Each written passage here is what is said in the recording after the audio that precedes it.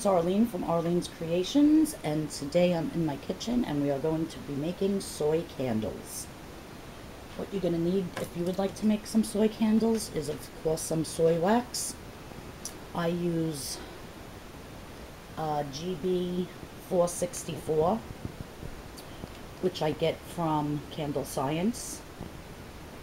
You're going to need some stainless steel pitchers with a stirrer, and I only use these for my candles. You're going to need some fragrance, a scale, the dots to put the wicks inside the candle jars. You're going to need candle jars. I get my these are the only candle jars I use. It's for my recipe that I have, and I get these from the Dollar Tree. You're going to need your wicks, which for my recipe and this jar and the amount of fragrance that I use CSN 26 6-inch pre-tabbed wicks. You're going to need some Vybar 260. You're going to need your laser thermometer, and you're going to need these metal that hold the wicks on in place. Alright, so let's get started. Alright, so I have my camera propped up on 2 pots because my tripod broke. So I'm trying to see how it's focused, if you can see what I'm even doing here. If I pull it back a little bit.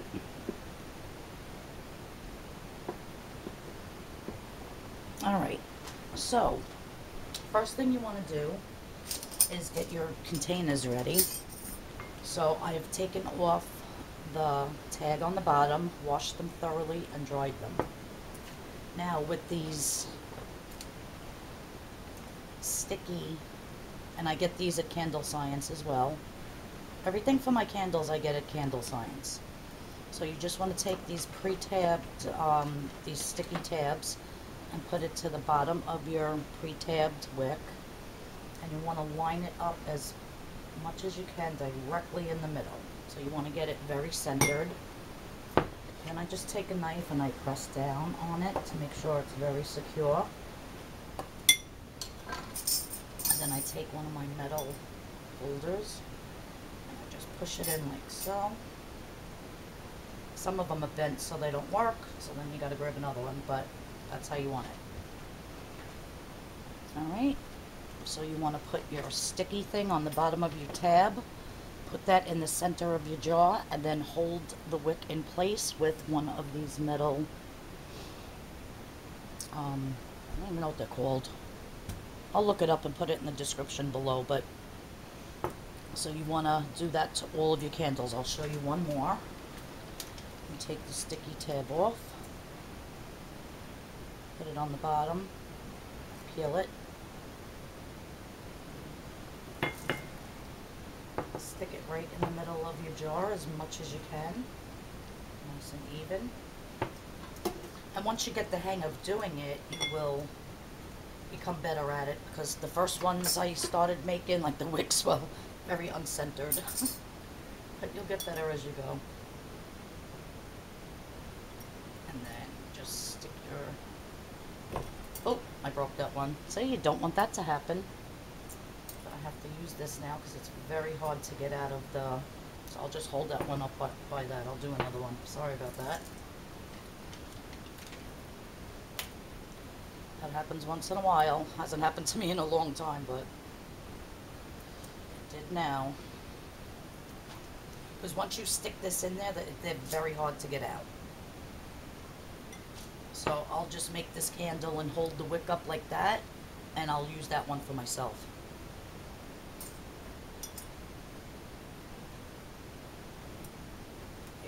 See? So I'm going to continue to do this to the other 3, and then we'll get on to the next step.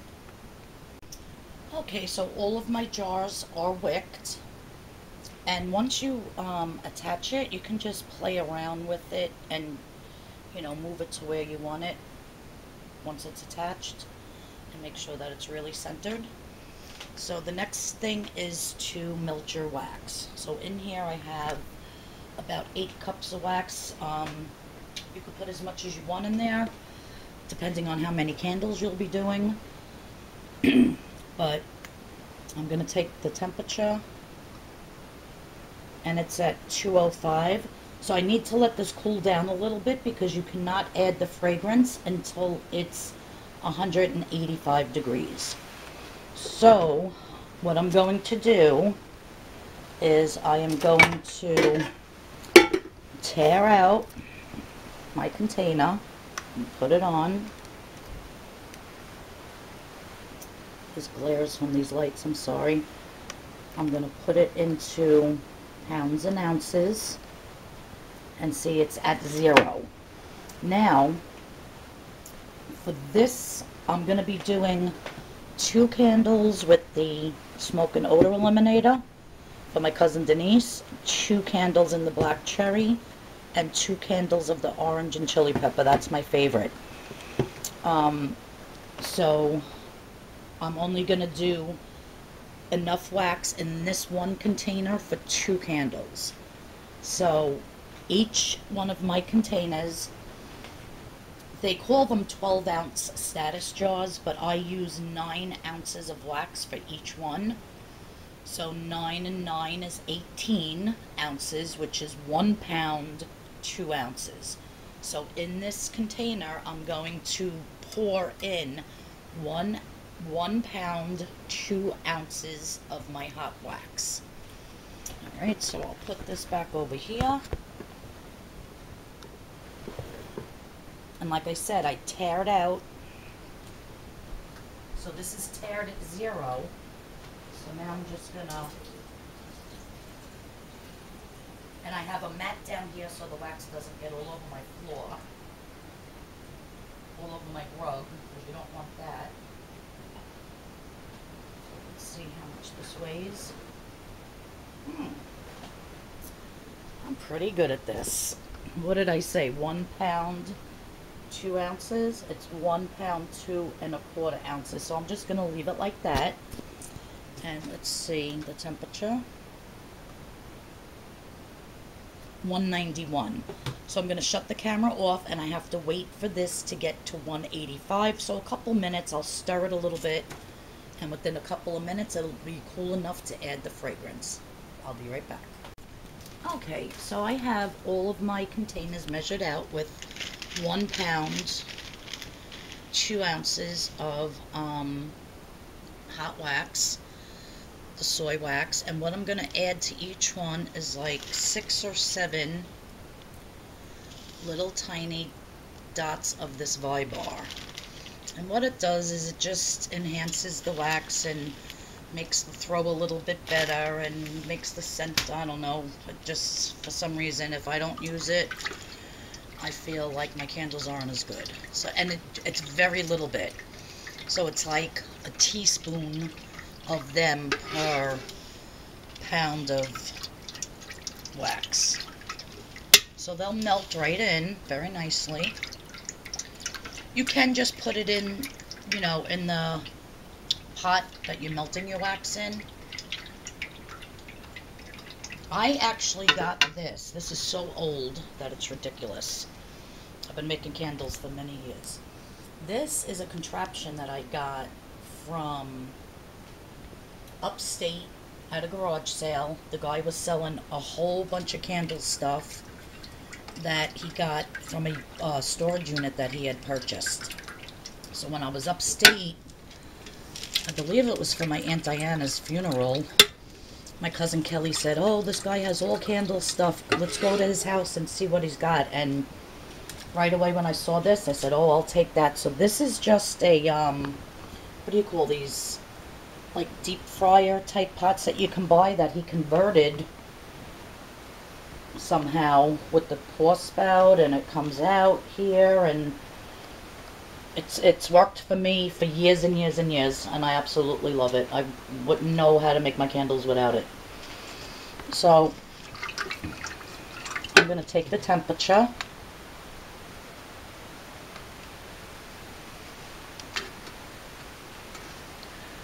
Oh, where am I?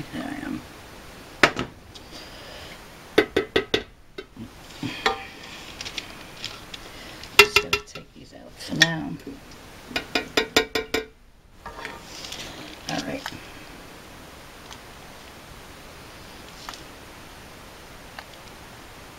Alright, they're a little low. Well, this one was 160. 153. So I'm going to add my fragrance now. You're really supposed to add it at 185. But I've done it when it's, what do you call it? When it's a little cooler, and it works out fine. But if you're just starting out, stick with 185 for your wax, and then you want to pour it into your containers when it's about 135 to 140. That's what works best for me. So I'm going to put my container back on with the wax in it.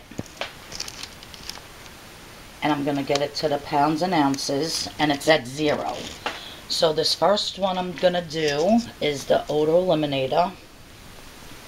I'm trying to hold the camera as I'm doing this. Let me just put this down for 1 second. I'm so sorry.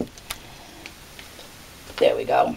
And I use 1 ounce of fragrance per candle. So I'm just going to be pouring this in until it says 2 ounces.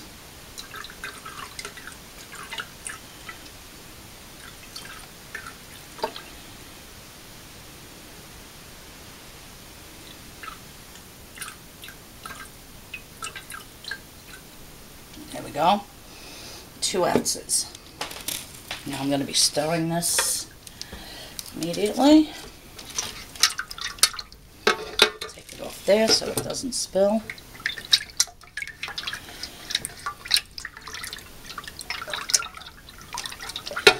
I'm going to set that aside until it gets to about 135, 140, then I'll pour it. In the meantime, I'm going to put this one on. I'm going to tear it to 0. Oh no, that's on. Okay, now I'm going to do my black cherry, which I hope I even have 2 ounces in here, yeah. So I'm just going to do 2 ounces on this one.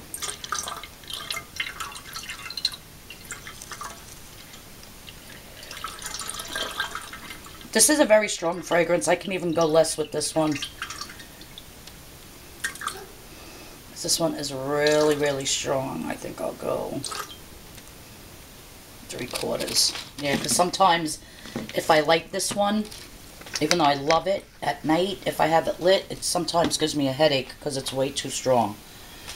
But some people like really strong candles, so I'm just going to set that over here and stir that real good. Now, all these fragrances I get, like I said, at candlescience.com. I get my wax there. I get the tabs, you know, the sticky tabs. I get the metal tabs, all my fragrances. This heat gun, this laser temperature taker, whatever you want to call it. It's called a Newbie. I got that from Amazon. But my Vybar, I do get from, I'm trying to think of the name of the place. Because that, you buy 1 bag, it lasts you years. I mean, you put a couple in a batch. So, oh, Nature's Garden. That's where I get that one from, Nature's Garden. So I'll have everything in the description box and the link below. And, this way you'll know. So now I'm going to do the 2 ounces of the orange chili pepper, which this one is my absolute favorite and my #1 seller. This is a very strong fragrance as well, and it is delicious.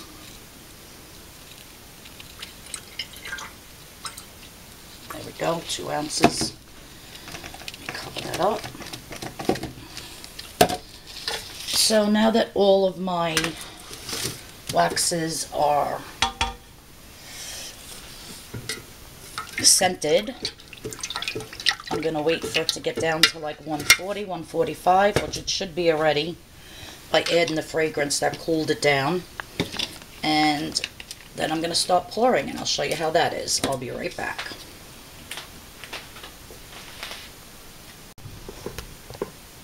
Alright, so my wax, let's take the temperature again. is at 135, which is good. But I like to pour between 135 and 140. You could even go up to 145, but you don't want to really go too cold. So now what I'm going to do is I'm just going to pour until I get almost up there. And wax does shrink when it dries. So that's why I like to fill them a little bit higher, because it will shrink and get lower. I bought a candle one time from a woman, and the wax was all the way down here. It was like a half a candle. I'm like, what the heck is this? For like 15 bucks, the same size. I'm like, well, that's a ripoff. So, never again. So I like to fill my candles a lot. And they shrink just enough that you have that ridge at the top, so you can light it. There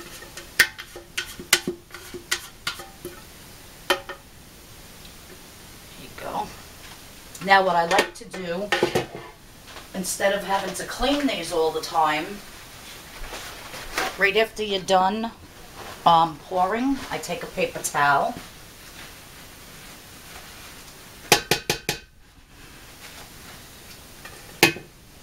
See all that wax that was in the thing there?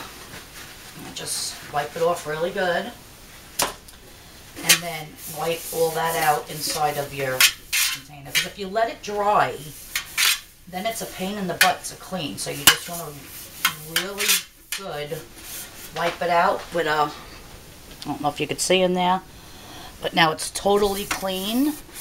And the steel really doesn't keep the scent from the candle before. So in a day or two, this will smell like nothing. Right now, it still smells like the orange chili pepper, but... So that's what you want to do. You want to clean them right away while the wax is still warm in there, and you don't want to get it hot. So that's a really good tip. It makes it so much easier. So this is the smoke and odor eliminator one, which I have to fix this stupid wick now. It's probably just going to fall down again when I pour the wax in, but... Oh, you know what? I got to give my cousin 2 candles, so... I'll do the black cherry in that one.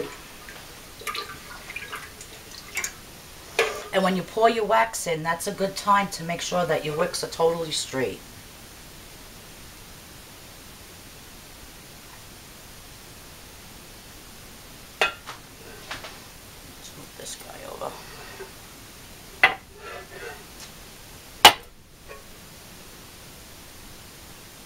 I usually do like 20, 30 at a time, but I only had 6 candle jars. I gotta go back to the Dollar Tree and get more. And my niece wanted a couple for her to put in her friend's basket for her friend's engagement party. And I'm out of candles, and my cousin Denise wanted 2 of the smoke and odor eliminator ones. She loves those. So, it's probably my husband calling, but I'm in the middle of videoing, so I'll call him back. There, so I just stood that up straight so that it stays. And, again, you want to clean out your...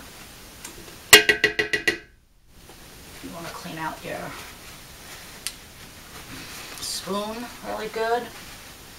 Get all that wax off of there. And you want to clean out your pitcher.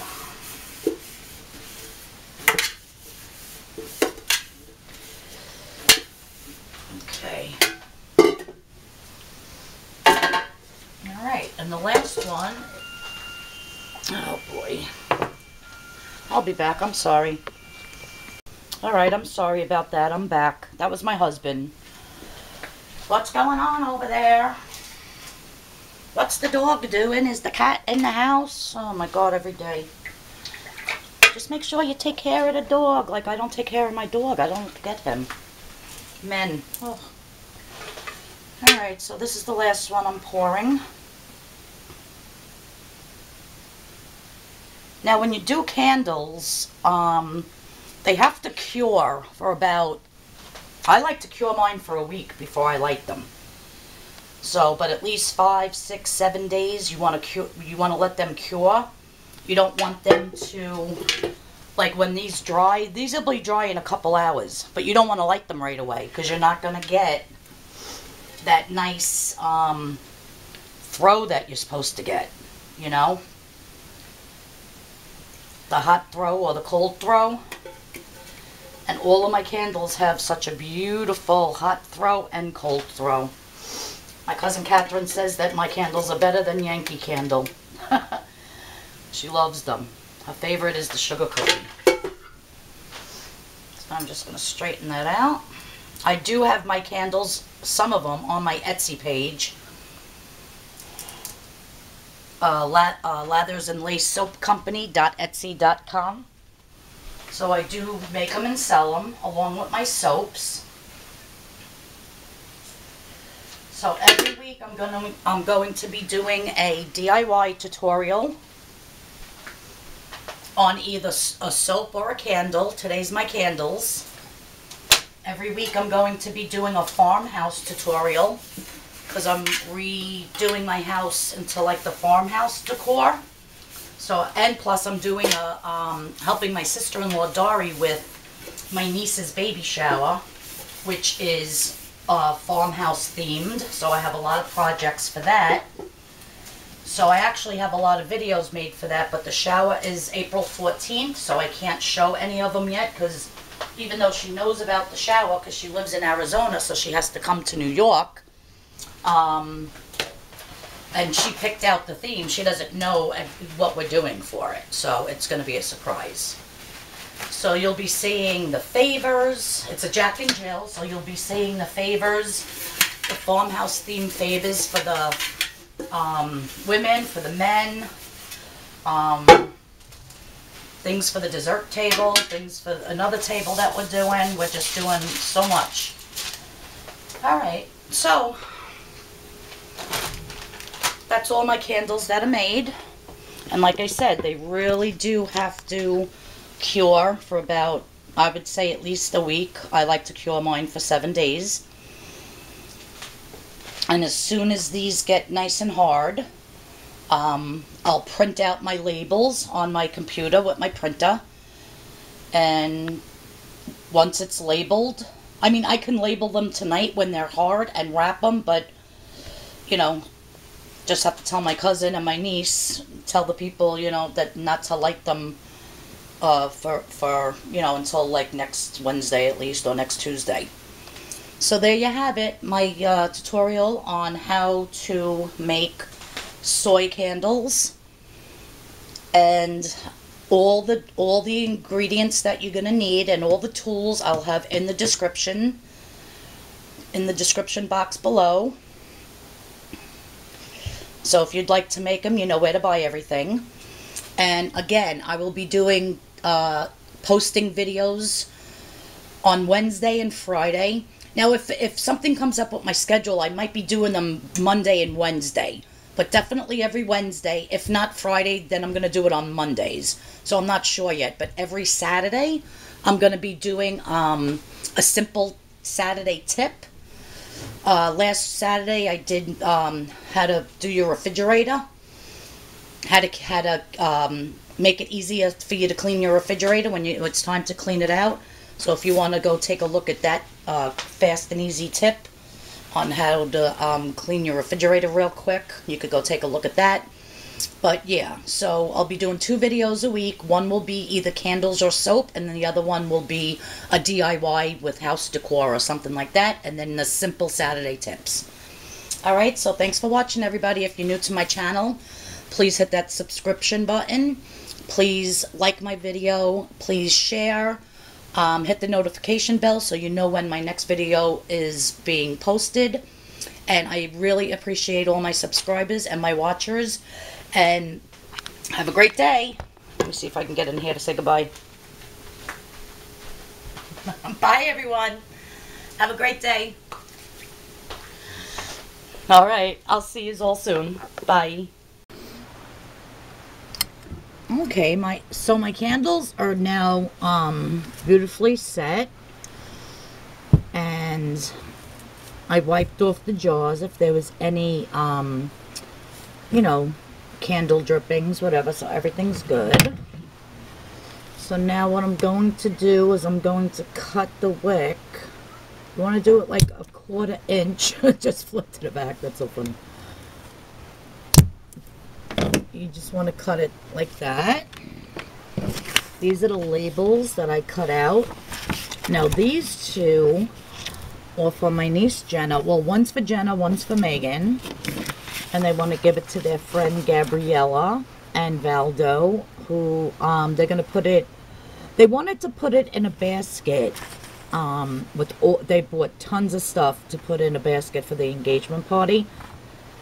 But they wanted to do the baskets tonight. They're not getting the candles till tomorrow. So I actually put them in nice gift boxes with a gold ribbon, because the invitation that I saw was all in gold. So I printed out the labels that said, "Love is in the air. Congratulations, Gabriella and Valdo." I really wish I need a tripod because my tripod broke. So I hope you can see what I'm doing. And I do all my labels on Avery.com. So if you go to Avery.com, you could just print out your labels. And these are actually clear labels. Let me see.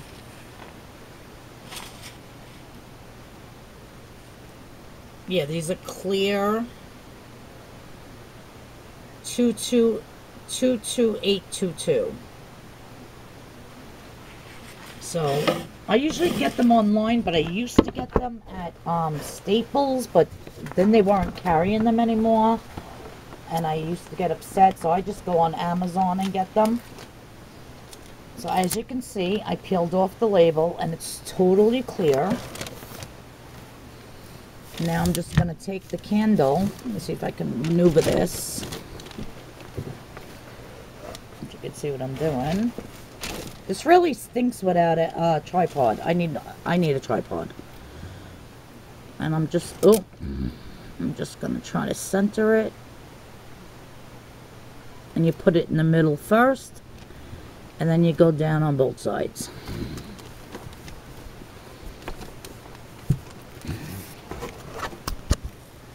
So there you have it. A personalized, beautiful candle. And it says, "Love is in the air. Congratulations, Gabriella and Valdo." So I'm just going to do the other one. And you can do anything. Wedding, happy birthday, Mother's Day, like whatever you want. Like, it's endless what you can write and what you can design on your labels. It's endless. So let me just put this on like so. Oh, nope. See, crooked.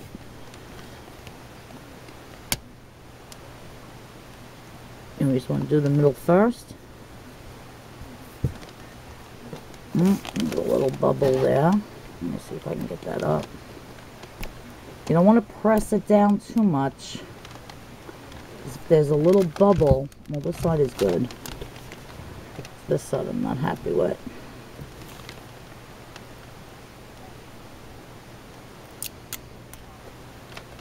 I mean, I know Gabby for years and years and years.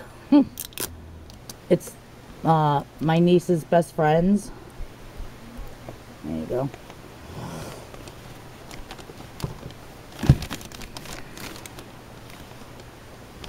A little something. Oh, I smudged it.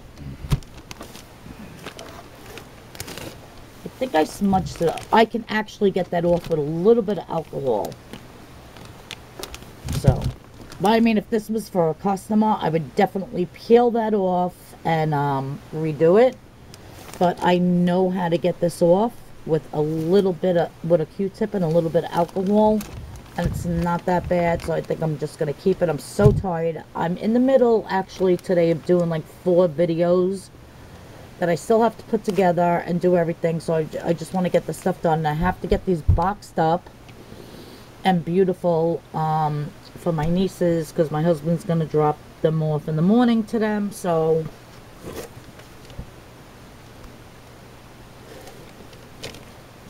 but you see that little smudge? I'll get that off. It'll be absolutely perfect when I'm done.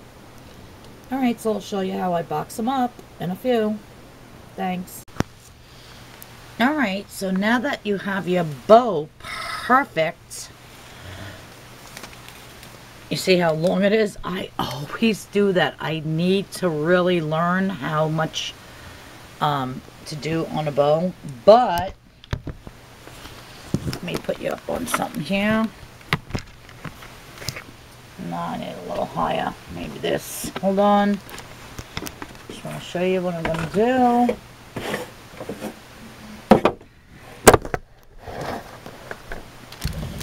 I put that back. Alright. So now what I'm going to do is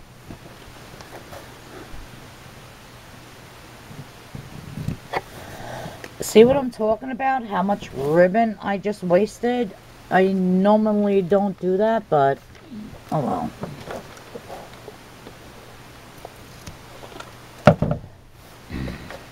Now see how gorgeous that is? Now the top is way too high. Like, I don't like that. Let me see if you can see that. Oh, let me put this under here. Like I said, my tripod broke. So now I'm just going to cut this like right here. And put it out like that. Gorge. So pretty. Love is in the air. Congratulations, Gabriella and Valdo. Very simple, very elegant. Just with a beautiful gold ribbon. And, alright, now I'm going to put it in the box. See, this is the box. And it has tissue paper and just white curly stuff. Now I'm going to lay that in there.